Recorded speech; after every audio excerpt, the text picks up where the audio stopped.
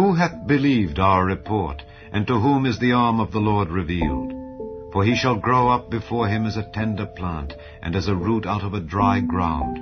He hath no form nor comeliness, and when we shall see him, there is no beauty that we should desire him. He is despised and rejected of men, a man of sorrows and acquainted with grief. And we hid as it were our faces from him. He was despised, and we esteemed him not. Surely he hath borne our griefs and carried our sorrows, yet we did esteem him stricken, smitten of God, and afflicted.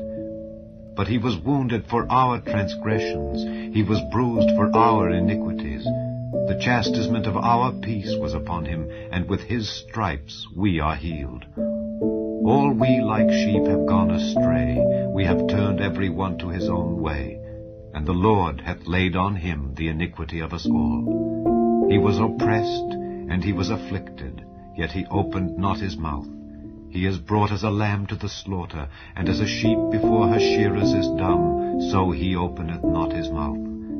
He was taken from prison and from judgment, and who shall declare his generation? For he was cut off out of the land of the living, for the transgression of my people was he stricken. And he made his grave with the wicked and with the rich in his death, because he had done no violence, neither was any deceit in his mouth.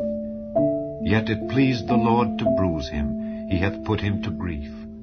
When thou shalt make his soul an offering for sin, he shall see his seed, he shall prolong his days, and the pleasure of the Lord shall prosper in his hand. He shall see of the travail of his soul, and shall be satisfied. By his knowledge shall my righteous servant justify many, for he shall bear their iniquities. Therefore will I divide him a portion with the great, and he shall divide the spoil with the strong, because he hath poured out his soul unto death, and he was numbered with the transgressors, and he bare the sin of many, and made intercession for the transgressors.